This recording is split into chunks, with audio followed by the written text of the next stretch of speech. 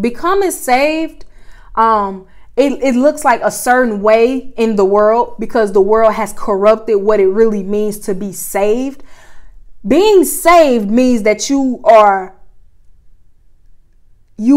have been redeemed from your due punishment. For all have sinned and we have all fell short of the glory of God, meaning that we were all subject to die in hell. We were all.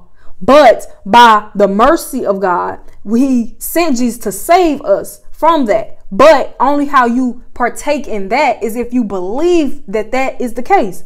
That's just not even the part. That's really not even the whole scope of God's plan. God's plan is restoration. His plan is restoration, to give man back what was stolen from him. For the word says that the snake in the beginning, when he came to deceive them, he said he was the most shrewd, the most clever of all, the most crafty of all the beasts that God, the Lord God, had created. Meaning he still created him, but he was more craftier, more sneaky. He was the sneakiest of them all. So when he came to steal, because that's when you steal something, you're sneaking something, you're taking something that doesn't belong to you. That's what steal is, taking something that don't belong to you. He came and took the dominion of man, which didn't belong to him. And he placed himself in the forefront. Last time I checked, that is fraud. That's definitely fraud. He is he is illegal where he is.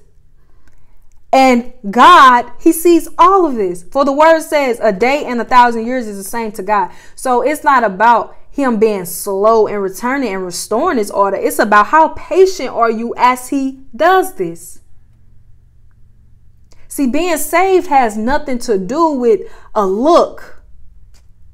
Being saved has all to do with a life that you're not even living yet. That's what saved is. It reminds me, thank you, Lord. It reminds me of God speaks about the wisdom of the ants. How the ants, they stock up all summer so that they can have enough for winter.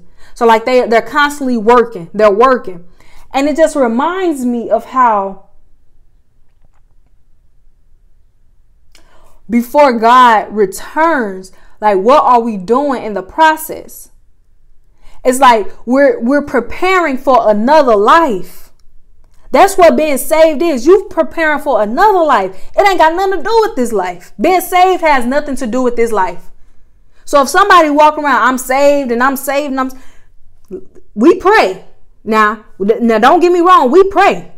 Because the word says you pray for those who are lost. You pray for the sick. You pray for them.